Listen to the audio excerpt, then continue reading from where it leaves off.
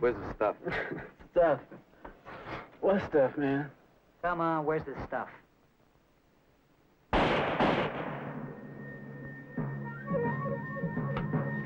We got company!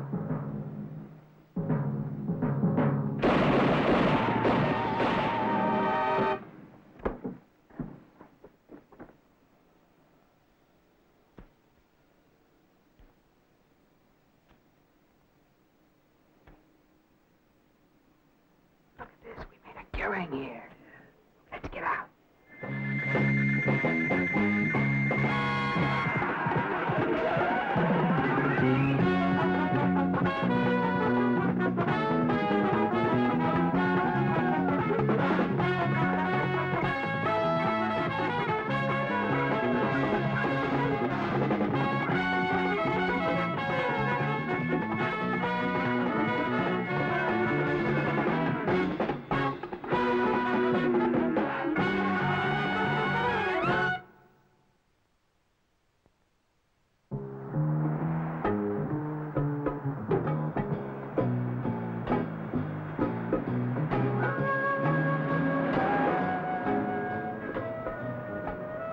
Drop everything, the man said.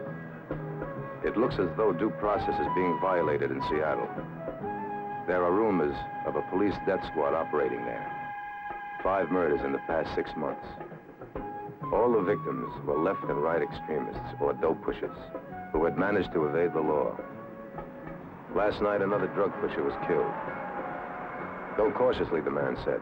The local cops are touchy.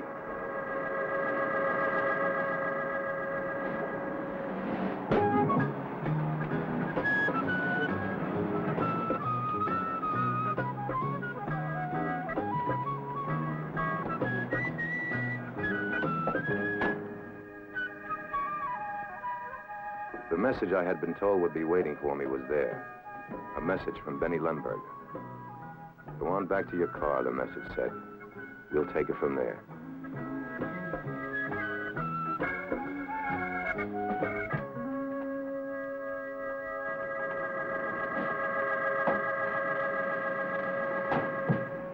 Freeze. Now, come on, sweetheart. This is all very dramatic, you know? I mean, you put my top up, you shove a gun on my ribs. If I were you, I'd put that thing away. Why? You're being photographed. It's your picture that's being taken, dumbbell. They've got 1 million of mine. Move into the next one. Well, I don't know what. Come on, let's go.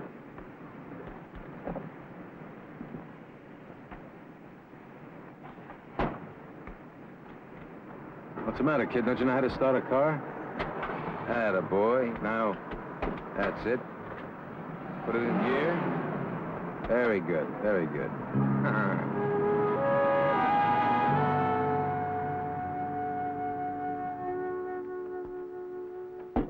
Here he is, 170 pounds of pig. Don't be provocative, Johnny. This is Monty Nash, Lord High Guardian for the establishment. I'm Benny Lemberger. Thank you for coming. You didn't need a gun to bring me here. Angela loves dramatics.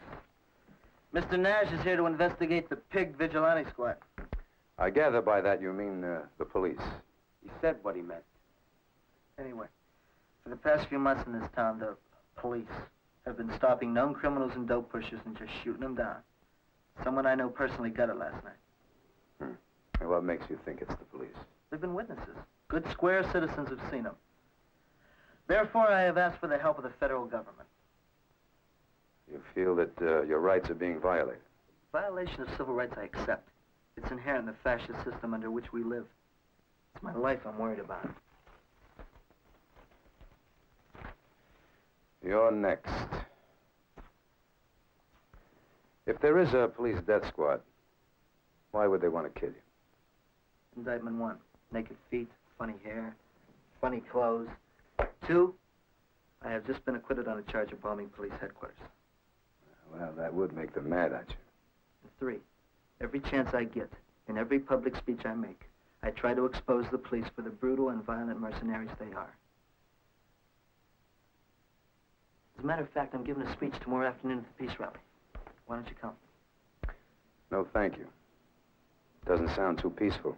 It better be. Because if the pigs try to hurt Benny, this town's going up in flames. It's the voice of the people, Mr. Nash. You've been warned.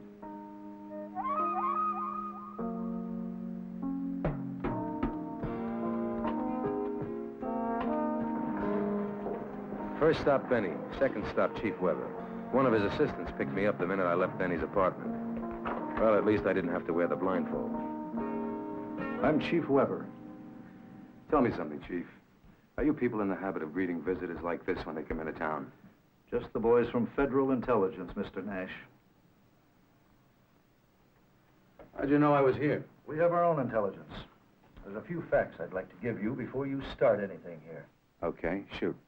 Enlighten me. My department has conducted a rigorous probe into every one of these killings, on top of the usual homicide investigation. And I gather you gave yourself a clean bill of health. And the district attorney also gave us a clean bill. There's the facts. If you prefer smears and innuendo, you keep talking to the Benny Lenbergers and their sympathizers. There's quite a few of them in town right now for the peace rally. What do you got against Benny Lenberger? Only that he heads a group that calls itself Peace in Our Time. And they plant bombs, Mr. Nash, that sometimes kill innocent people. Has Benny Lenberger ever been convicted in a court of law for planting bombs? No, not yet, but next time we catch him, we're going to hold him. Is last night's murder in this file? Just the name of the victim and the CID number. Huh. Jack Kohler, drug pusher. What's the autopsy report? 2 bullets in the body from a .38 special. Now, Nash, we've been told to work with you, but they didn't say by what authority you operate. Before you come into this town and accuse my men of anything, you just remember this.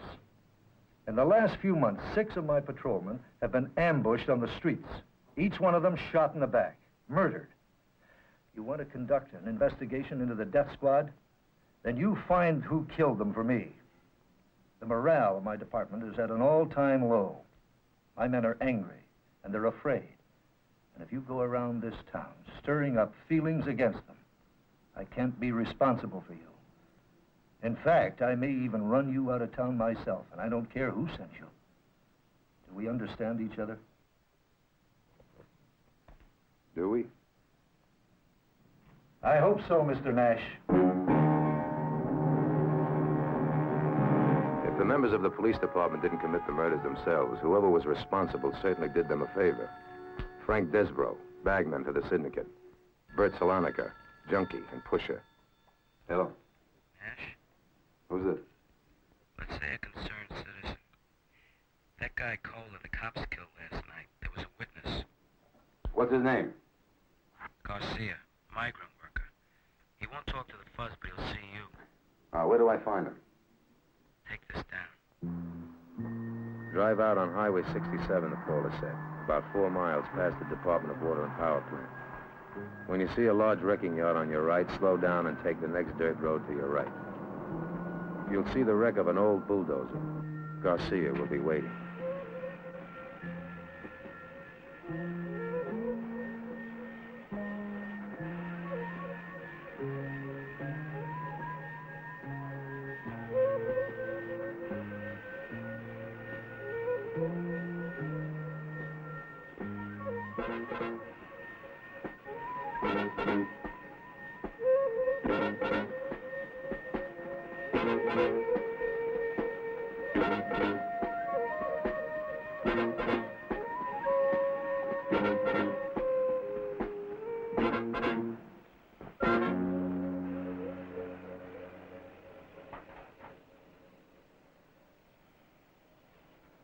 Garcia?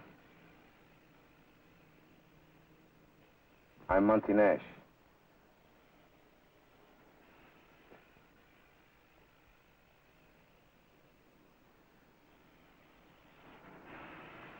You are Garcia?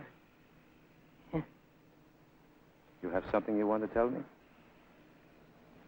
Not you. Not here. Come on, we'll take a ride.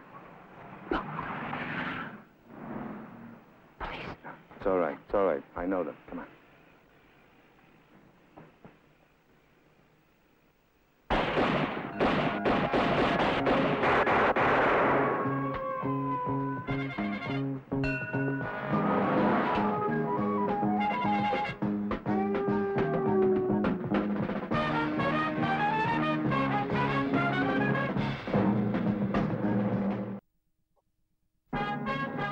Right. Got it.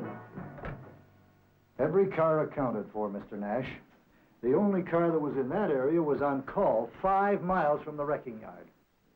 Checked all the standbys, the ones being overhauled? I counted them, too. Every one is taken care of. You're determined to pin this on us, aren't you? All I know is I saw a city police car. Now, it might have been stolen or faked. But until we can eliminate all of yours, we'll never know. Come in. Homicide said there is blood on one of the rakes near where Garcia got hit. You're right, you got one. I want every man on the force checked for injury, and a list of those off sick tomorrow. You gather from that, Mr. Nash, that we're covering for anybody? You wanted to monitor the peace rally? That's right. Maybe you'd like to listen to your friend Benny Lenberger.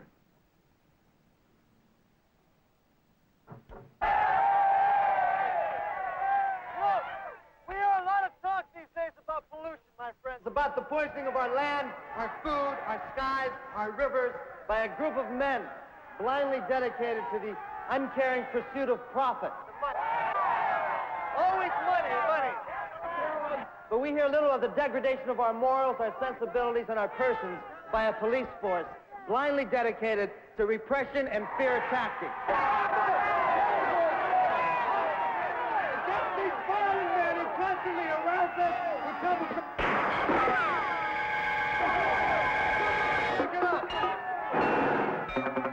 Don't let the bricks break us up!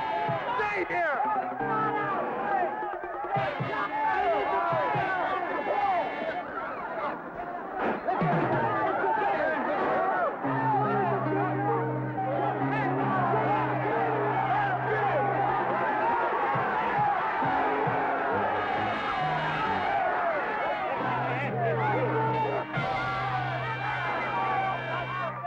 All right. We warned them. Plan Zebra. Let's move. Wait a minute. What's Plan Zebra? Isolate the agitators. Subdue the violence before it escalates. You mean take them by force if necessary? Look, Nash, there are thousands of people in that area. Do you know how many police officers? 150. There could have been 153, but one of them is permanently paralyzed.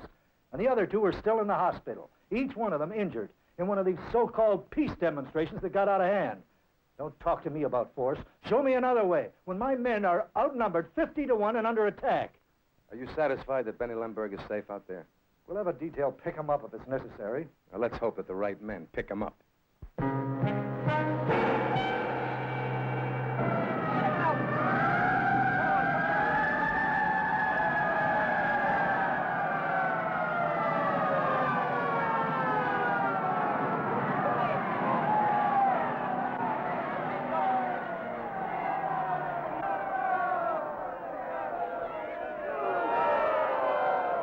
While the police were herding in the busted demonstrators, I spotted Angela in the crowd.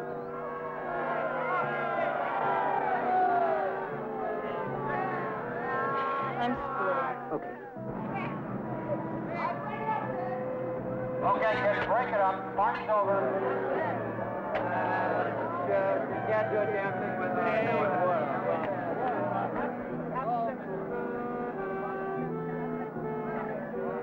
They lost Lenberger somewhere inside the park. Chief told me to tell you. Thanks. If Benny was missing, I knew she could lead me to him. The trick was how to follow her without her knowing it.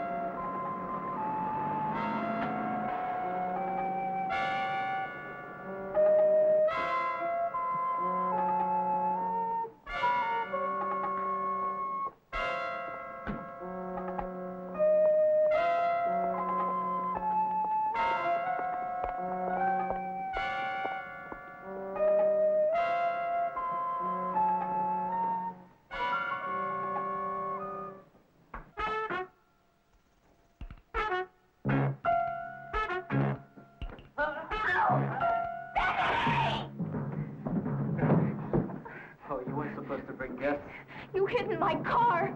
Yeah, well, one free ride deserves another. I'd like to talk to you for a minute. Alone. Yeah, okay. Come on.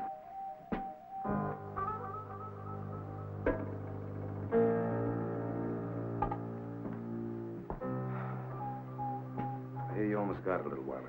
Yeah, almost. You know, it didn't scare me when it happened. But later on, when I thought about that bullet being inside my head, I got the shakes. I thought about eternal darkness. It's frightening. Anybody see who fired? We know who did it.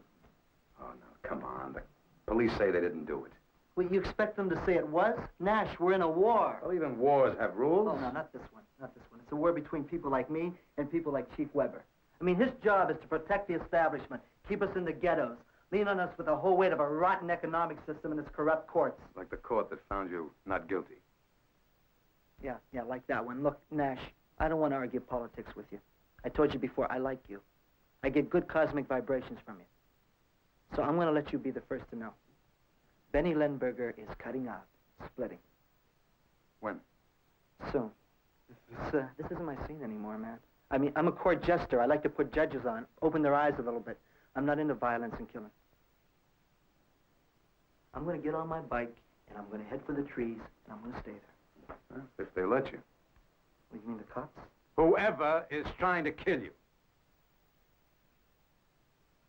Now, look, you want to do a public service? For the citizens or my people? For everybody! Now, you just tell me when you're leaving town. Hey, man, what happened to the cosmic vibrations? No good? No, you've known sadness. You're okay. But I don't trust anybody but my own people.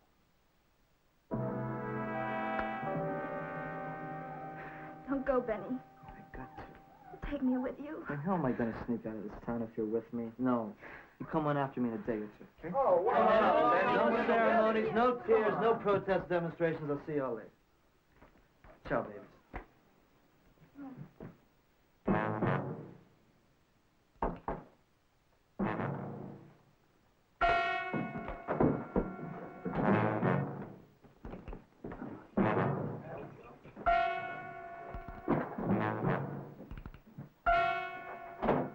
Sorry to do this to you, Benny. Give me a helmet and jacket. I'm taking the ride that you were going to take.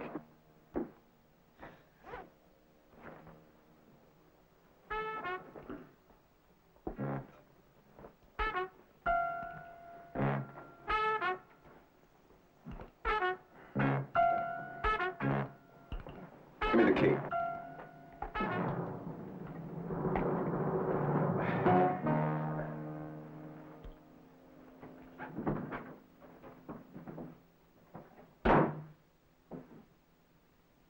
We all meditate together? I didn't like scaring Benny the way I did, but it was the only way. If the death squad was going to make another try for him, this was the last chance they'd have. And somehow I had a hunch they weren't going to let the chance go by. We'd let the word get out that Benny was leaving town. If the death squad was going to make a move, I was giving them a golden opportunity. It wasn't until after dark that somebody picked me up. A police squad car. The moment of truth was here, and planned decoy was in effect.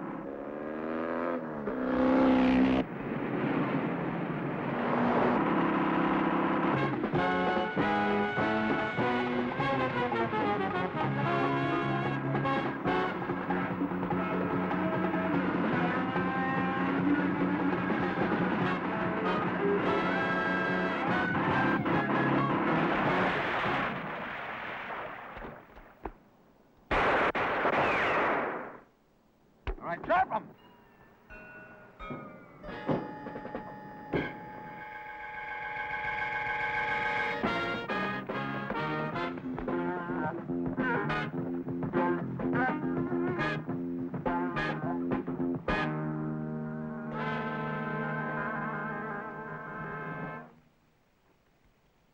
There's your death squad, Benny.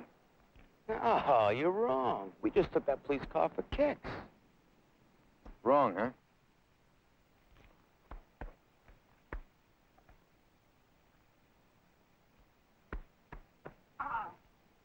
I'm wrong, huh? There's the guy I wing.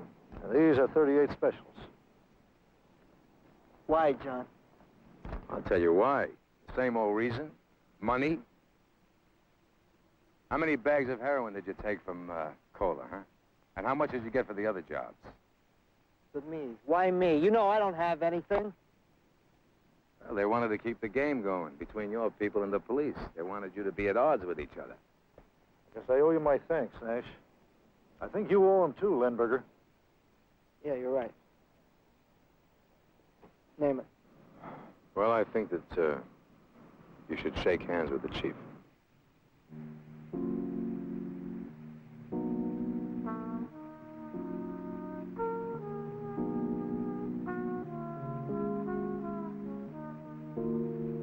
Okay, Donnelly, take him in. You want to lift back to town? Yeah, thank you, Chief.